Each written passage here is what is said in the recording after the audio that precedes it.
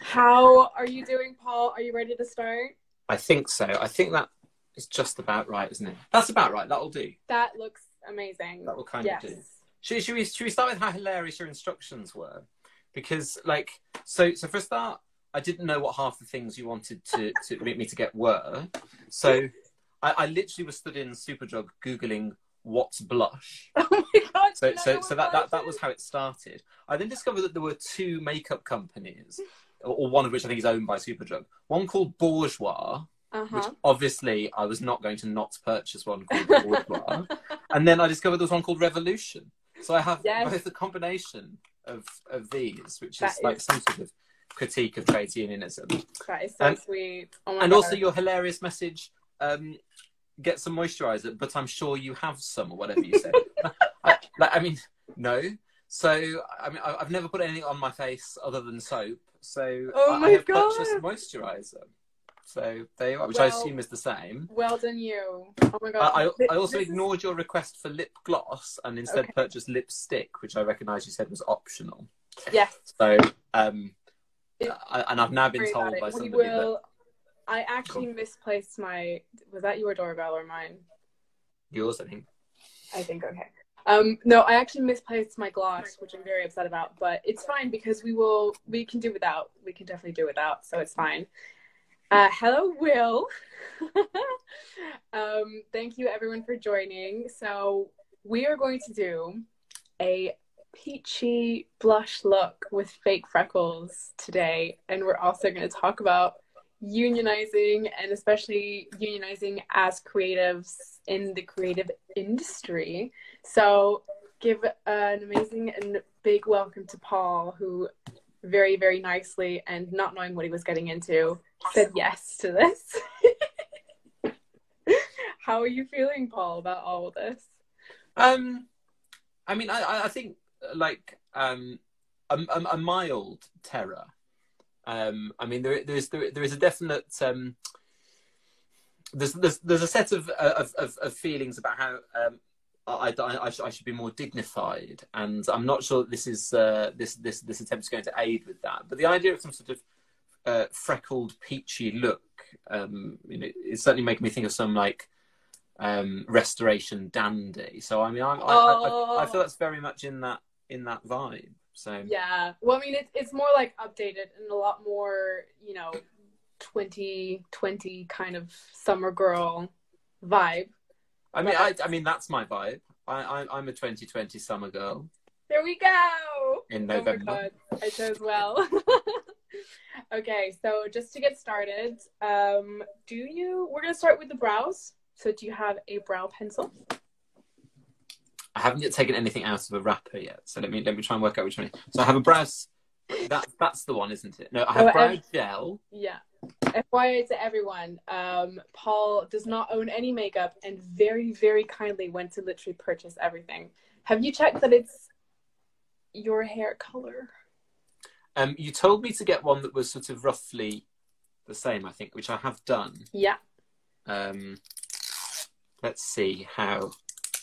But I was just sort of stood there in Superdrug, obviously masked up, going like, does this make sense? Oh gosh, there's two ends to it. Okay, let me see. Yes. Okay, that's great. This is good because like. Have I bought the right thing? Yes.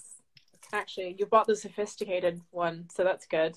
Oops. So you need like, ideally you would want a little brow gel with like a brush that looks like a mascara brush but smaller. Oh, so brow gel. Yeah. Oh, hang on. No, I'm sorry. Right. Yeah. Going back to the hair color thing, because I didn't pay attention. I purchased the brow gel is a different affair, which is black, I think, and then I have another one which is different for the freckled look. Yes, that's great. That's great. Hi, Ollie. So this is how it's gonna go. I'm just gonna show you, and then we will start the interview, I guess, the chat, the Sunday roast conversation. That's what we could call it. I told you before, I'm a little worried I'm clashing with Elaine Page, and so I'll be taking away her viewing figures, or her listening figures. Rather. Oh, poor Elaine Page. She'll get over it. She'll survive. Is this right? Yes. Okay. Great. Okay. That's very light though compared to your brow color. It's a bit. Should I try the other one instead? Yes. Try the other one. Much darker. Okay. Um. Brows styler.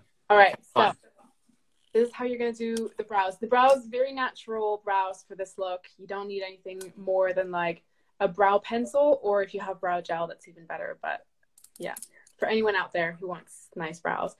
So, just apply, basically, just take the brush and then very, very lightly apply it and then press a little bit on your eyebrows. Right. See what I'm doing? Okay. And now you're going to have to do this and talk about unions. How fun. Well, yeah. Come on. So how does it... Doesn't seem to be... Do I have to push it or something? What? How do I make it work? Well, so is there any product on it? Where does the product come from? Probably the other side. Oh, I see. Oh, I see. Right. So hang on. Right. I've twiddled this. I will talk about those units in a second. So I twiddled that end. That's the product that's come out. So basically, okay, yeah, okay. So I put that on, and then So yours will be like in 2 times. First, you apply, like you brush the eyebrows out, and then you fill them in, basically, if that makes sense. All right. So brush it first. Yeah, you brush them first. Oh, you're much more careful than me, so let me try and be more delicate. Oh, very good, right. Putting makeup on is like an art. It's like your face is a canvas, and you're going to go really slowly and like really into detail with everything. So yeah, Paul, you are the General Secretary of Equity, which is the Actors Union. But you told me in our chat that you weren't actually an actor, which I found really shocking. You're just, I mean, you are kind of an actor. Well, yeah, I mean, it depends. I mean, let's just... What is art and who are performers is a slightly different question. Oh, bugger, I've just broken something. But yeah, I should say as well, like we, quite rightly, a lot of our members want us to emphasise that it's not just actors; it's sort of actors, performers, directors, designers, choreographers, variety artists, audio artists, and so on. They're a full gamut. Yes. I'm conscious I may well be doing a sort of subconscious tribute to our clown members today. But, so you want to go a little bit less extreme with the brows, just a little bit lighter. You don't have to fill them in completely. I can hear my better half laughing. Should I do this again? Does that help? Does that help? I think that helps. Oh look, they have changed colour. I look a bit like Dennis Healy. Oh my god. I think you really underestimated the scale of the challenge you've taken on. But no, I'm not an actor, and as a consequence, I've never had anybody put makeup on me, let alone put makeup on myself. Yeah, is that sort of vaguely there? That actually looks pretty good. I mean, on one eyebrow. On that one, that one's definitely the better, isn't it? No, I was going to say the other one actually. Right. Okay. Fine. Okay. Fine. Fine. It's okay. Don't worry. You're doing great for a first time. Yeah. Yeah. Fine. Yeah. Definitely Dennis Healy style look. Yeah. Yeah. Very good. Oh my gosh. Yeah. Okay. But no. I'm not an actor. I'm a professional trades union bureaucrat. So where did you start? Like, what was like baby Paul doing? You know, bureaucracy wise. Baby bureaucrat. Yeah. So before I worked at X-Ray, I worked for the Steelworkers Union. Mm-hmm. And before that, I worked in the United States for a bit as a speechwriter. Mm-hmm. For the Democratic Party. Okay, right. Which I found to be a wholly unsatisfactory job. Why is that? I think you realise how much in politics you're just covering for other people, and the sort of capacity. Certainly, not being an elected politician necessarily, but I think working behind the scenes of it, you sort of fundamentally, I mean, you're not actually affecting any sort of meaningful change. Mm-hmm. And I applied for a job at the Steelworkers Union that was not the job that was advertised, really. In fact, there was a particular moment where I worked in New Jersey in the United States, and I was offered the chance to have a transfer when the election I was working on ended, to go and work in Sacramento. And I sort of said, no, I'm not really that interested. And I went back and worked for, but I remember very distinctly looking over a slag heap in Grimethorpe and thinking to myself, I could be in Sacramento now. Maybe I've made the wrong decision. But that was my sort of first, America, Steelworkers Union, then came to work at Equity. That's pretty big, though. I mean, you kind of like traveled across different unions, so you weren't just in like the creative industry, but you kind of have a wider view of unions. Let's move on to the eyes. So, do you have your concealer? I don't think I do. No, I don't think I do have it.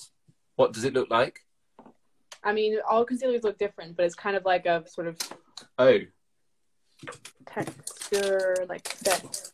No, I don't think I do. Cover up. Okay, well that's fine. I mean, you don't necessarily need it. It's just like you would use it as a primer on your eyelids to make the color pop a bit more, but that's it. Oh dear, I'm sorry. I think you may have said it was optional, and I went like, "I'll be fine then." It's okay. So I'm going to apply it on my eyelids. And then what did anything in particular want to make you go to Equity? I was being made redundant from the Steelworkers Union, which was the principal motivating factor, it has to be said, for me to look for other jobs.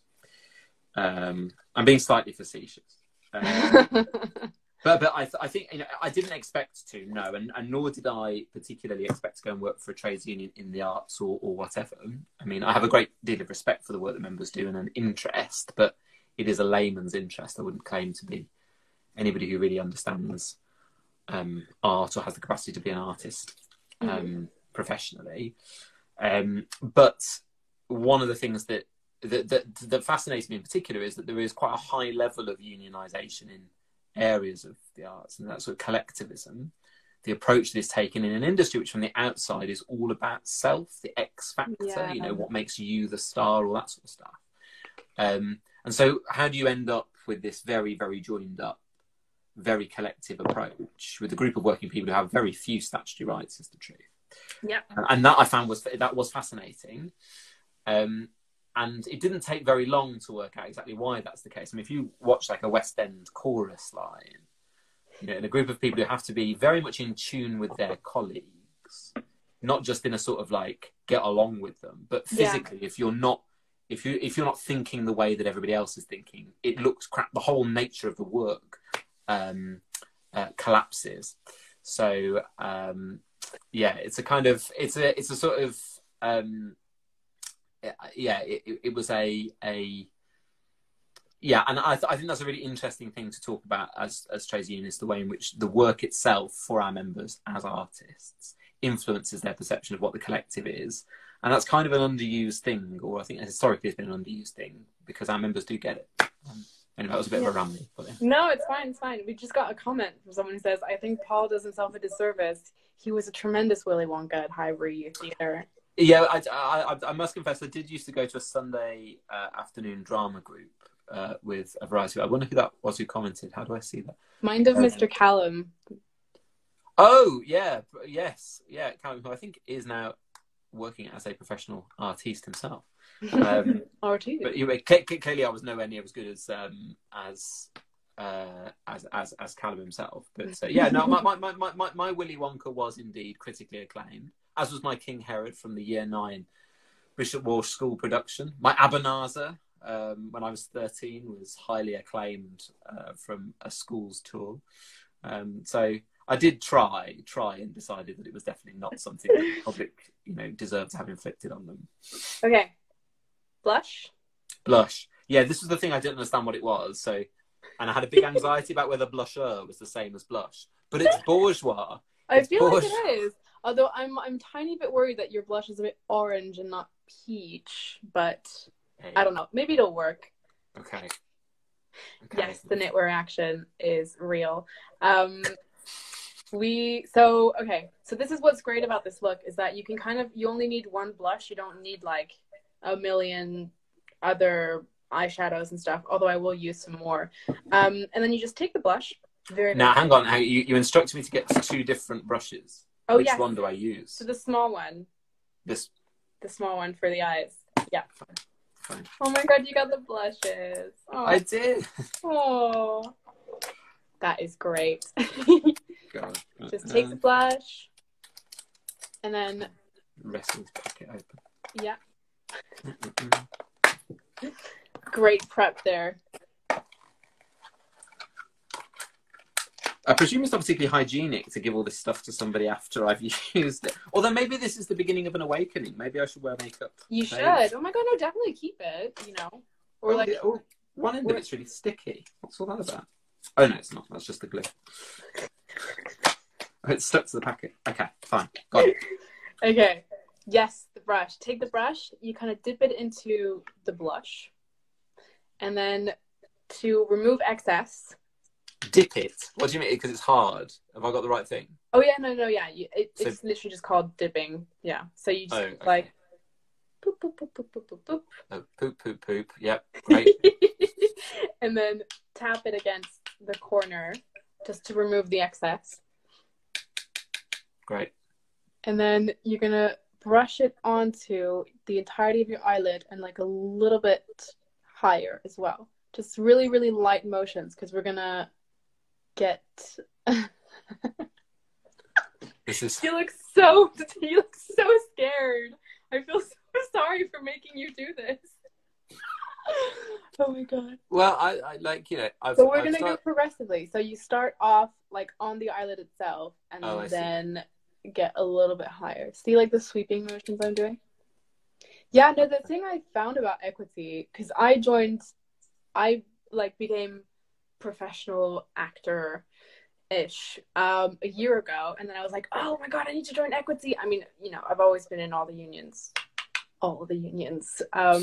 ever, but I just had like it was so strange because everyone is part of equity, or everyone that I know is part of equity, right? Like they're etc. They're part of the union, they know what it's like, and they read the newspaper, and yet our rights are like eroded every single day almost. Do you know what I mean? Like it's insane that a group of people who are so unionized, as you say, with like such a high rate of unionization, get fucked constantly in this industry. Like it's, you know, at the end of the day, like whether someone wants to hire you or whether you are precarious in the industry, your union can't do much about it because like you know, it's so big, like the issues are so structural and big. Yeah, I mean there's I don't know if you've told this a lot, but there's I mean it's to some extent true. I mean I think sometimes that people don't, where do I start? I mean there's a sort of there's a central truth, isn't it, that every working person has the right to be an artist, and that every artist has the right to have a dignified working life. Yeah, you know, those are two things which is what equity should be about. Yeah, and for most trades unions, they only do the first bit. Yeah, because what they do is they attempt to turn working people, or not turn, but they allow working people to realise their potential as artists. So you improve people's pay, you increase their stability, you improve their time off. And actually what it allows them to do is flourish as something more than just an economic unit. And the function of unions is to create artists. Yeah. With equity, we have that mission, but the mission is slightly inverted as well, because you have people for whom the concept of being an artist can be, in relationship to being a working person, quite oppressive. So you have people who will accept very poor terms or are ripe for exploitation because they feel that art, and they're told repeatedly through drama school, through training, through their agents, through the colleagues that they meet, through their employers, you know, they're told you should care about the art more. This is like, and actually it's kind of your fault if you get fucked over because you're not an artist enough and you don't care about this enough and you're not committed enough, you haven't worked enough and whatever. And all of that, you know, just isn't.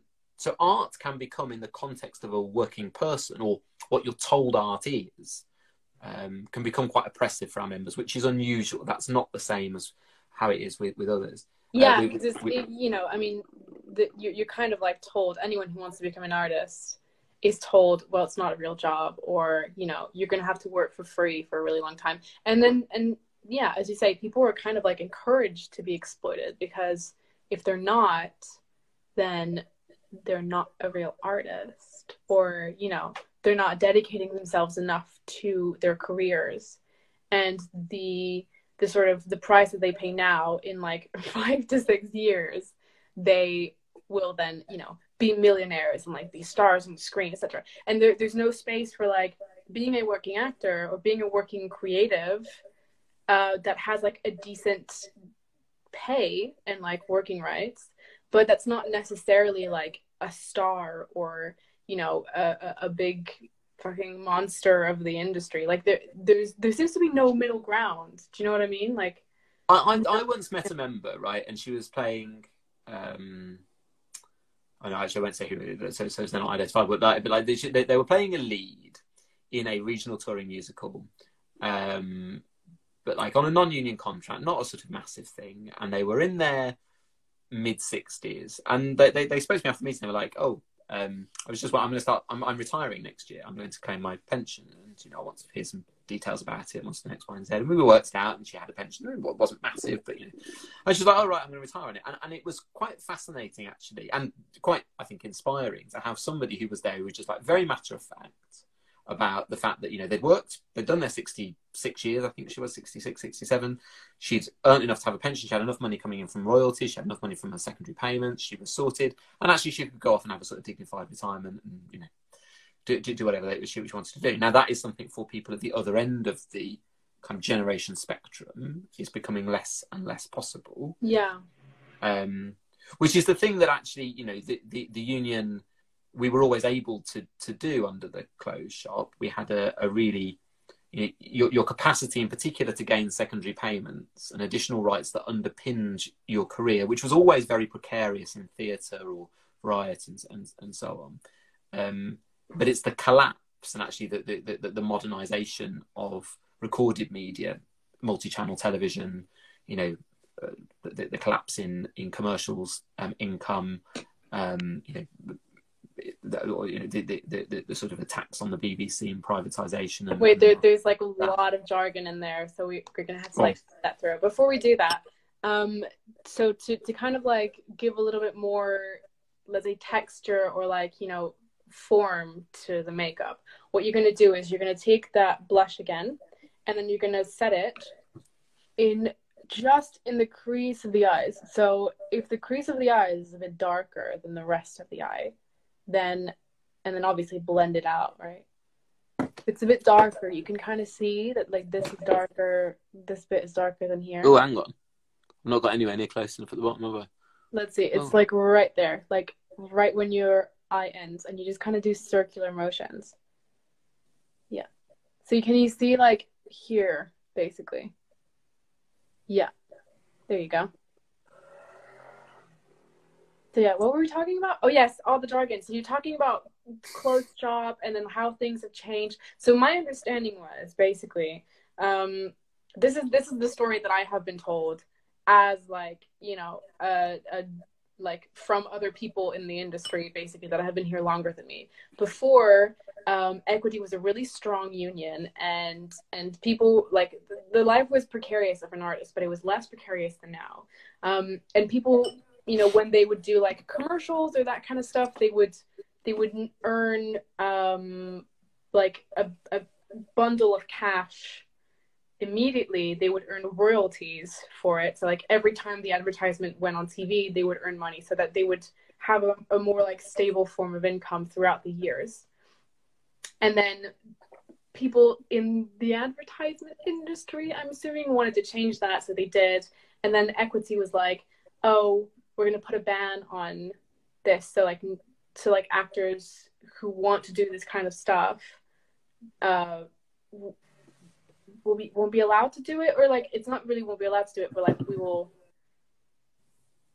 So we yeah. So the first real challenge of the so we had the closed shop, which, you know, if you're confused about what that is, you were obliged to be a member of the union in order to work. Yes. Okay. Yeah.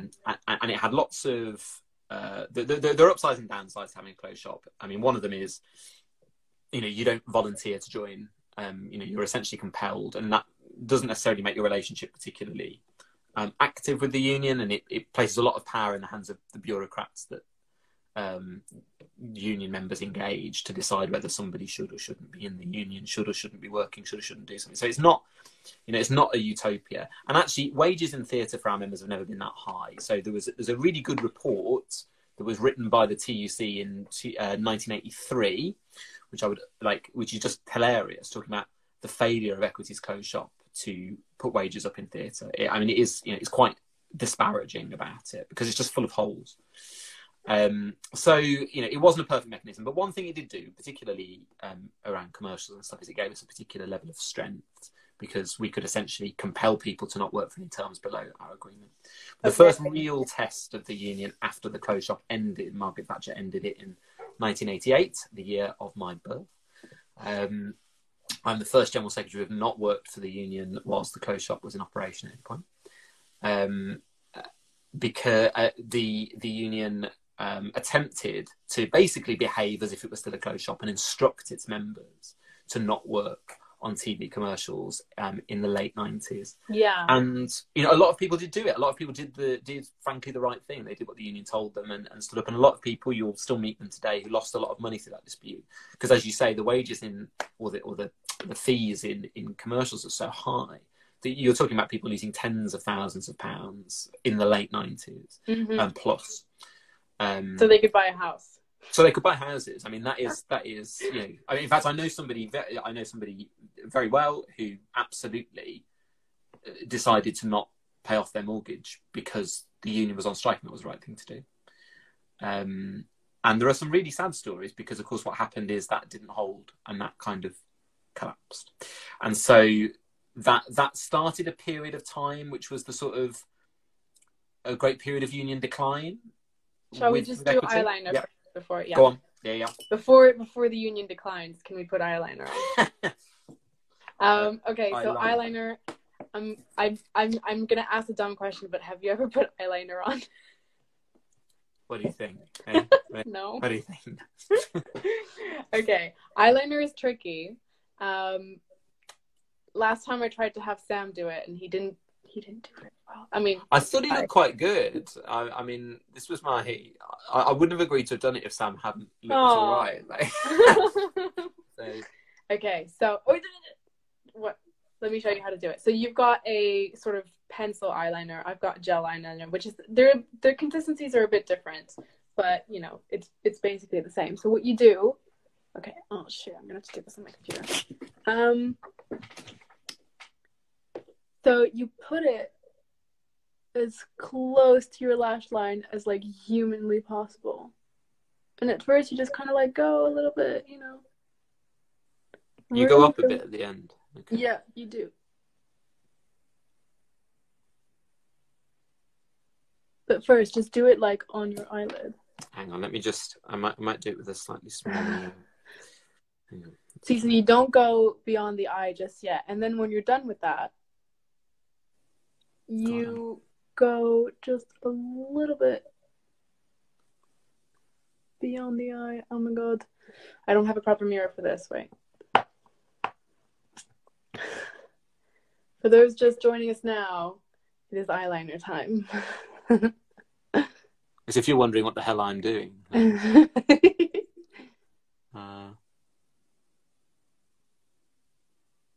There we go. So basically, you want it to be a little bit longer than your usual. I was gonna say usual eyeliner, but I don't think you have a usual eyeliner. No. So it's okay if it looks a little bit rough on the edges at first. But what you can do to help is pull your eye a little bit with one hand and then apply it with it. I feel like full-on cat eyeliner is bravery for someone who hasn't used makeup for years previously. Yes, Carrie, it is. But Paul can do it. Paul is very strong. Paul is... Are you the youngest general secretary? Because you are really young. Oh, thanks. Yeah, I'm the youngest general secretary, not by much. It has to be said, by about like 6 or 8 months. So Well, still counts. the general secretary of the Bakers Union was not impressed to find out that I was a few months younger than her. So, oh no. but yeah, I am, and I'm the youngest equity general secretary by quite a. So pull your eye like this. Oh, I'll pull it like that. Oh God, that does make it so much easier. I know, right?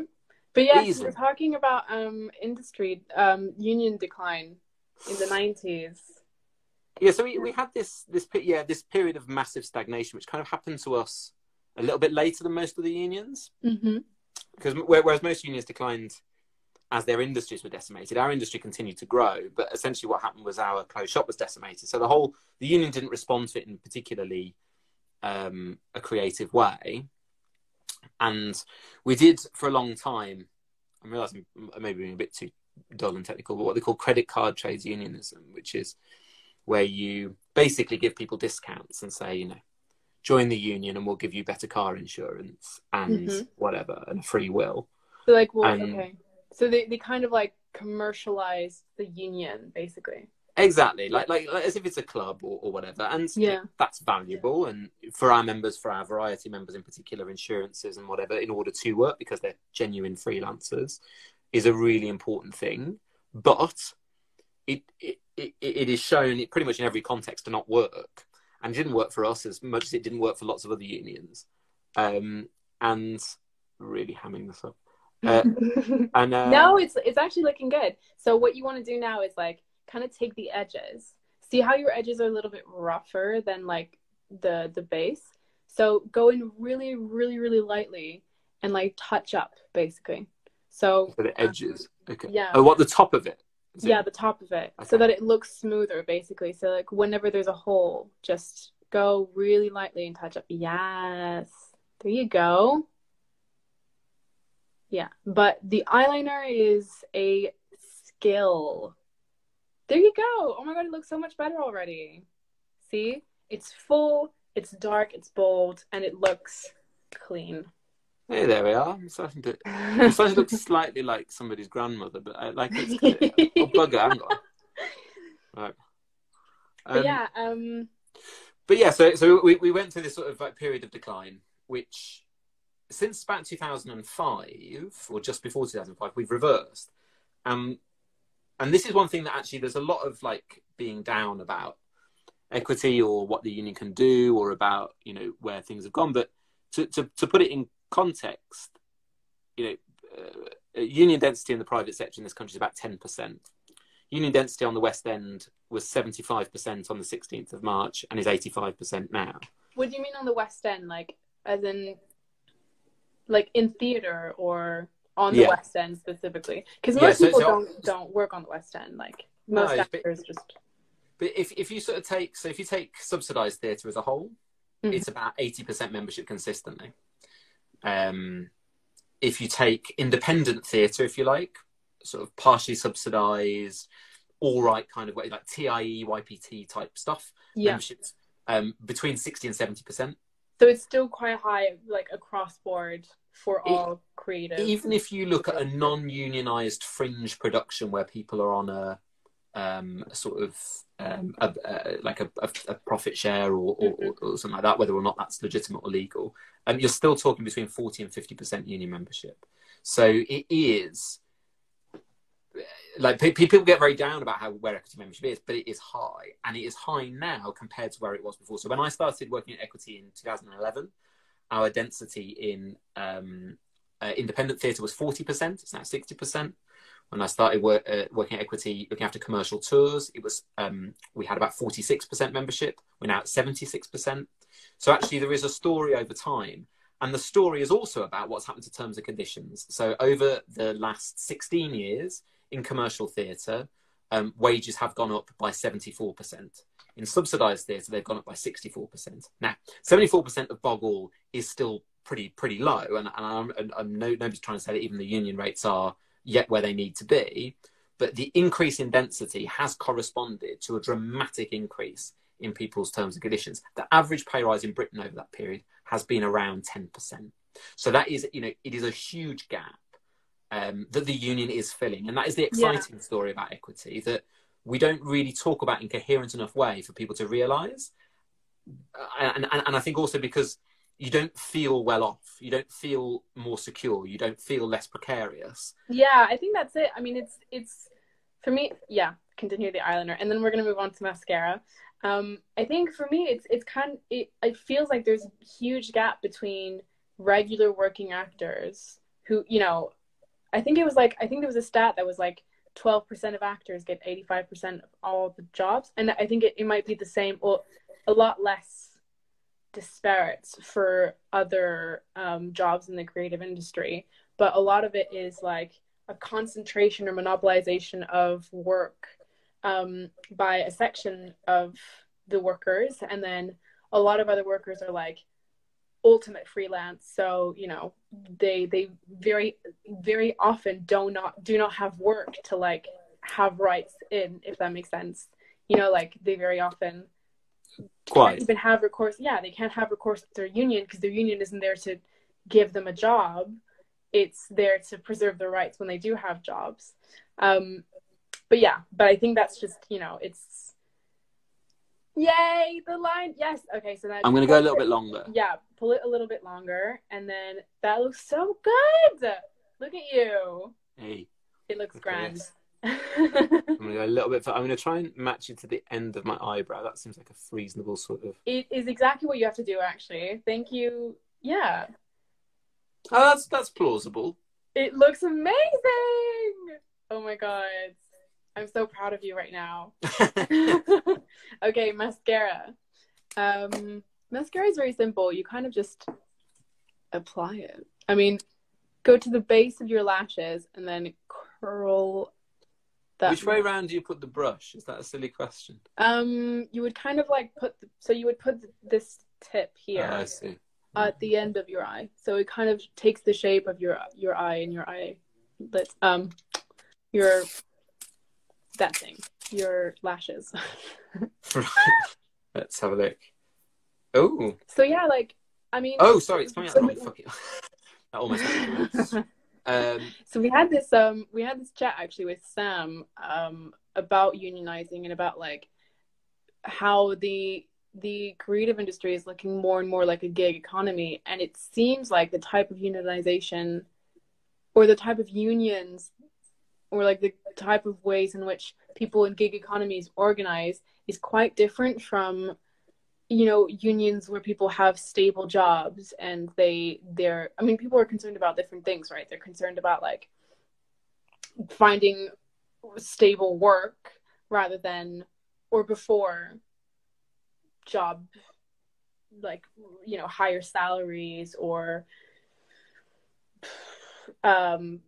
does it, you know, most trade unions would say, you know, our function is to secure improved terms and conditions while you're at work. Yeah. As is that, but it's also to secure improved access to those terms and conditions, to ensure that more people get access to them. And there's something, just reflecting on what you were saying before, like there's one thing that is said about our industry that is really untrue, and people should stop saying it because it's not a knowledge of their worth, really. They say, there are too many actors. Oh, there aren't too many actors. There aren't enough jobs. Exactly. Yes.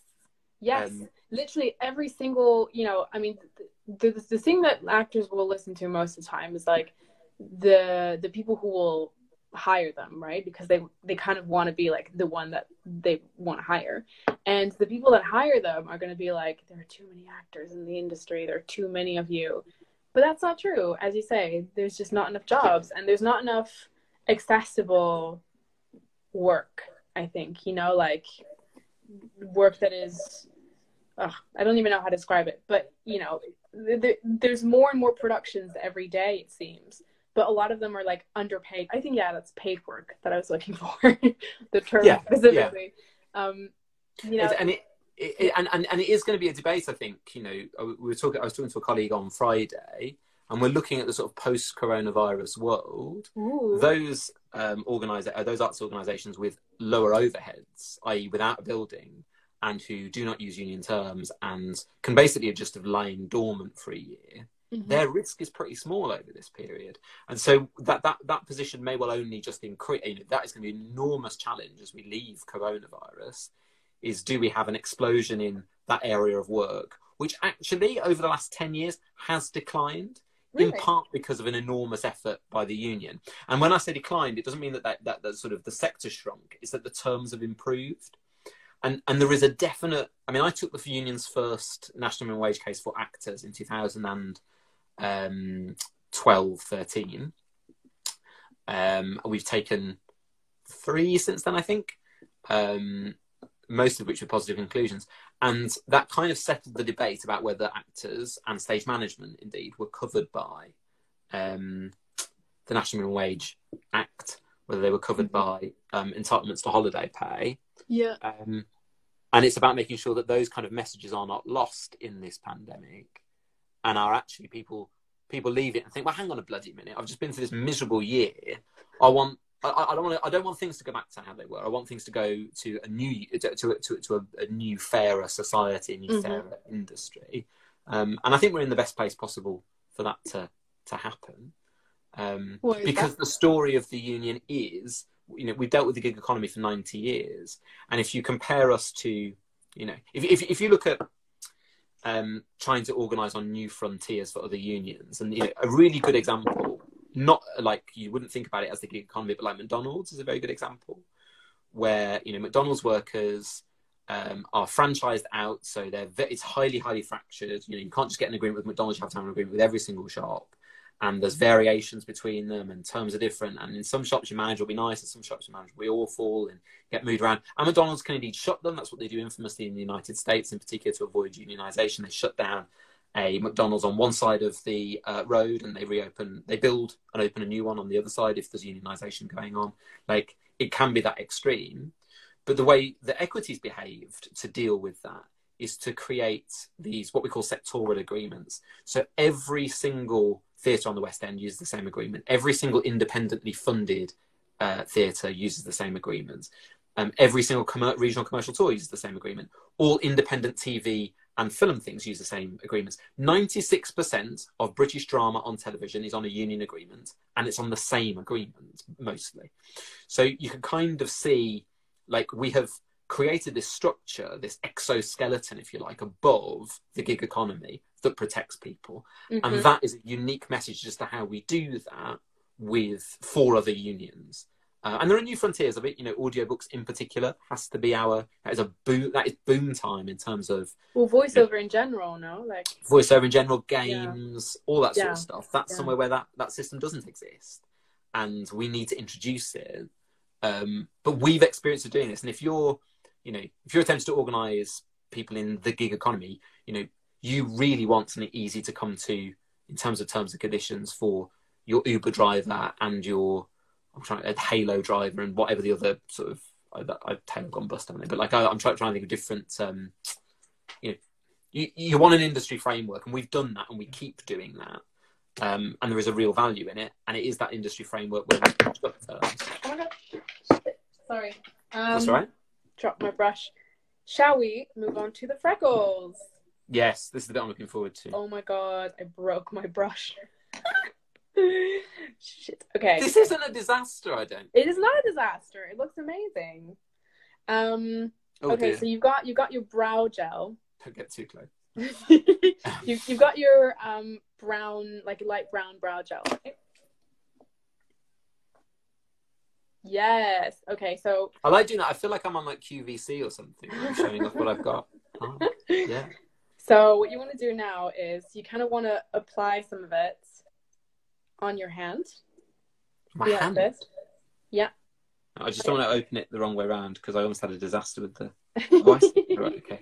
So, what is this? Show me your hand again. Just like a rock. Literally just apply it, yeah. Do you have a brush on this one as well? Yes. Cool. So what you're going to do basically is take a brush, dip it on your hand, like so. And the brush has to be really tiny. So like it's literally like this big, right? Oh, yours is like probably this. Yeah, yours is probably even tinier. And literally just dot it on your face. And it doesn't have to be very precise, you know, where you go. And then kind of blur it a little bit with your hands before it dries. So really, really light gestures. It really shouldn't be too big. Oh, mine is drying really quickly.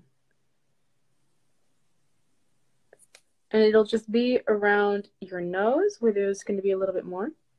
Oh, hello.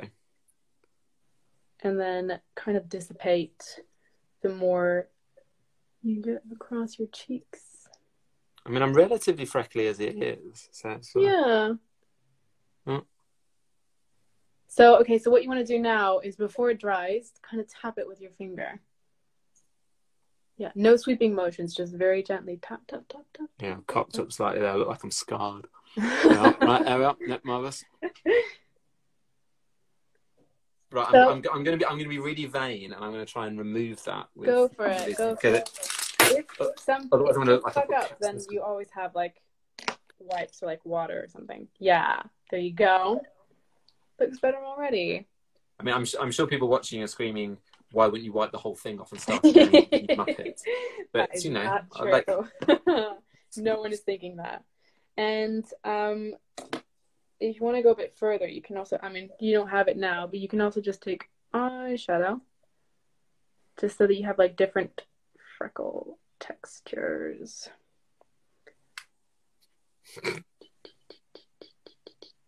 See, and different freckle colors. Oh, I see. Right. Is that the pencil thing? No, that's my brush. Oh, sorry, that's eyeshadow. It's just brown eyeshadow. Okay. But you don't need it. I might do it's a sort of very curious smell, this stuff, isn't it? It does. It always smells a bit weird. And then once you're done with that, hang on now. Hello. I think that looks good. Yeah, a little bit more on your nose. Thanks, Kay.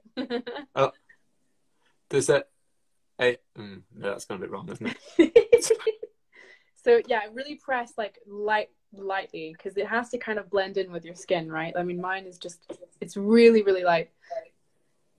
So once you put them on, just dab it with your finger like this. I've buggered that. I've got overconfident, I think. And once you're done with that, you're going to go in with the same blush and your big brush, right? Same brush and the big brush. Okay. And the big brush. And then you're going to literally dab it on the corner of your cheekbones here.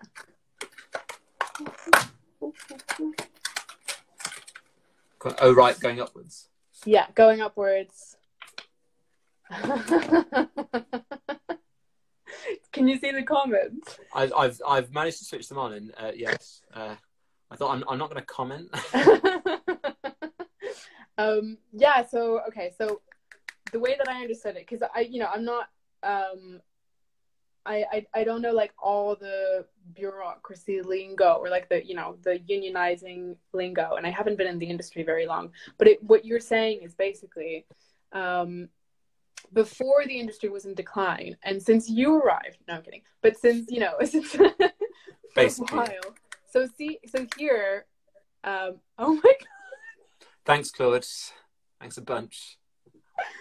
So what you want to do is like blend it out to the side of your face, the corner of your face, rather than inside around the nose. You want to do outside like this and just really blend it out. So stop adding to it at some point, and then sweeping motions. Yeah, big sweeping motions. Like honestly, it doesn't have to be very precise at this point because we're just adding in color, and you kind of want to blur it out so it's not that colorful. Also, I'm a bit worried that your blush is really, really orange, but we will pretend that it's peach for Instagram. Yeah, it's definitely a fault with the product and not me. Let's go No, with it's that. not you. It's not you. And yeah, so what you kind of wanted to do, because the industry has become a lot more precarious and, you know, also like a lot more vast in terms of like work, and you know, there's series, there's film, TV, there's like web series, there's the whole world of voiceover, you know, there's and all the other jobs that accompany that, and like film and theater and production of any kind. You're going a little bit high there, Paul. So what you want to, so if you think the color is too strong, literally just take your brush without any makeup on, without any product on. So kind of wipe it off first. Wipe it on your hands to remove the product. Yep. And then just spend a good 2 minutes just blending. Just brushing it. Yeah, just blending, and outwards. So you see how the sweeping motions I do are kind of like towards my ears. Yeah.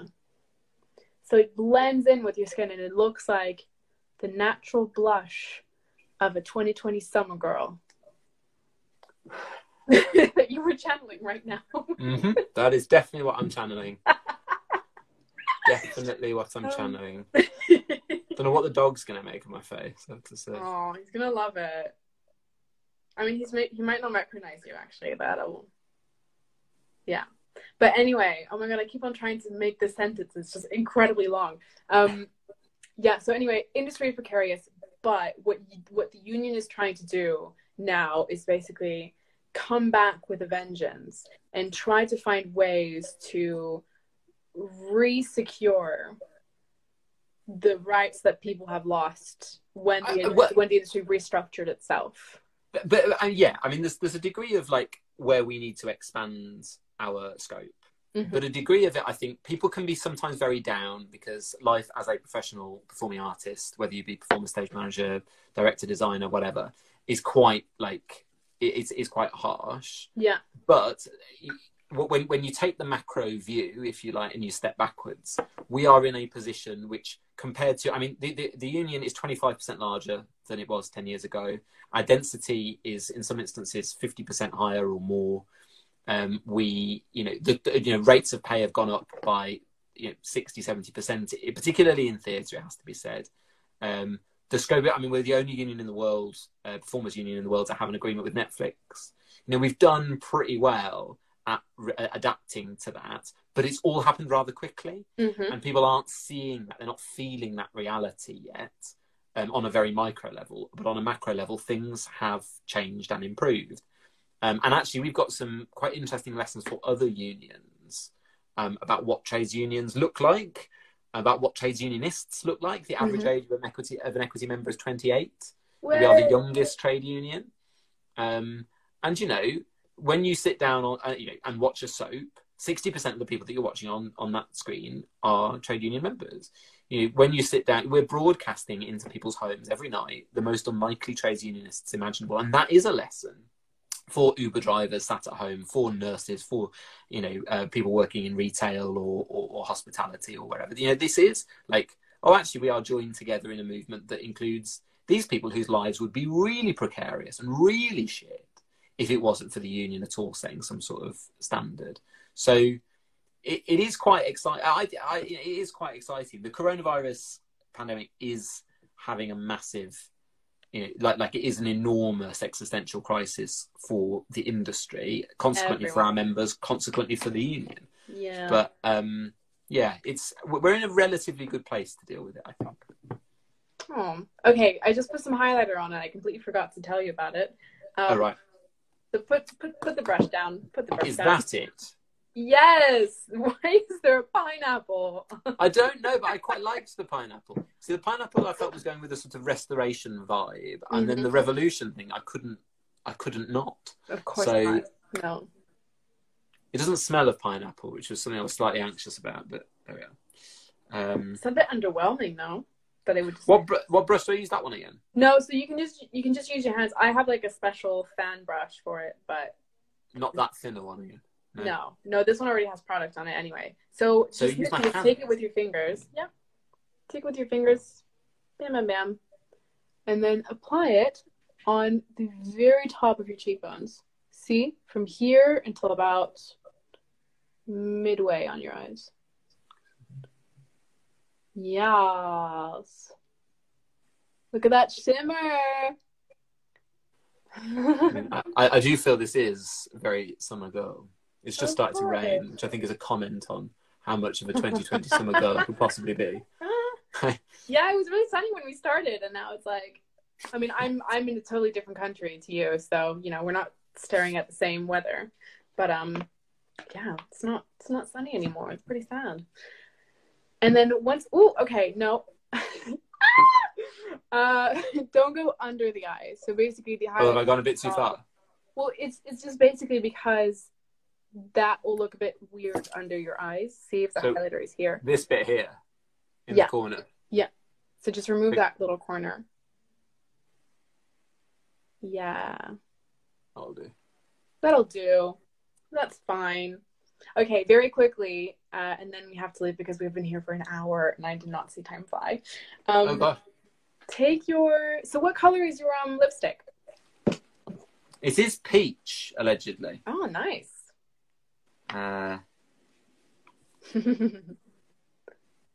Oh, that looks great. Okay. Do my QVC routine. I don't have a peach lipstick, so your look will actually look better. Oh my gosh. That's mine. Nothing like the colour. That's not the same, is it? Oh, hang on. That's not the same, is it? My god, what a scam. I've actually never seen this before. Okay. Well, we'll have to deal with that. That's fine. Okay, so before we start, put your moisturizer on your lips because it is very important to moisturize your lips before. I should have moisturizer on your lips. Yeah. Just some lip balm that normally does the trick, but I didn't ask you to get lip balm, so you're gonna have to put moisturizer. I don't have any. Exactly. Yeah. No, I kind of, because you don't have moisturizer, I kind of stopped imagining what things you would have and just assumed that you would have nothing. Name and shame the brand for the lipstick. Oh, it is Superdrug Zone. Oh no, I tell a lie. No, it is bourgeois lipstick. Oh, okay. Of course. That's disappointing. Okay, so the way that you're going to apply the lipstick is like a little Korean K-beauty trick that I really love to do on my lips, especially for like more natural looks and more like peachy toned, kind of soft, stuff. It's applying the lipstick on the inside of your lips. See how it doesn't really end when my lips end. It kind of ends at halfway. Oh, I see. On my lips.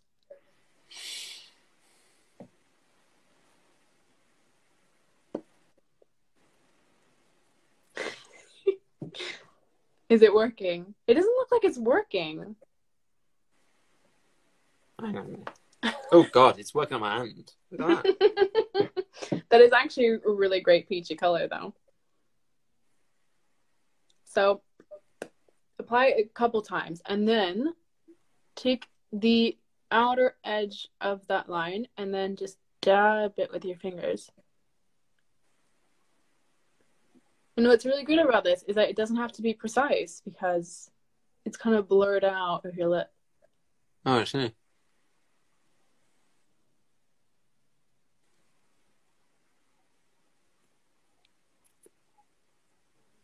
I feel like I have sort of unpleasantly large lips. What? You can never have large enough lips. I feel like they're out of proportion with the rest of my face. I mean, this is the great downside of Zoom and such. It's like, if God hadn't intended me to look at my own face this much, he wouldn't put my eyes where they are. And like, this is sort of my worst nightmare. Oh my god, no, Paul. No. You're not allowed to think about yourself like this on this channel. Only body posing. No, you have a gorgeous face. Stop it. I mean, I did do before I covered it in freckles. Gave myself a black eye. Not a Drill says they aren't unpleasantly large. Didn't see that at all. Thanks very much. They're great. You have a great face, Paul. A great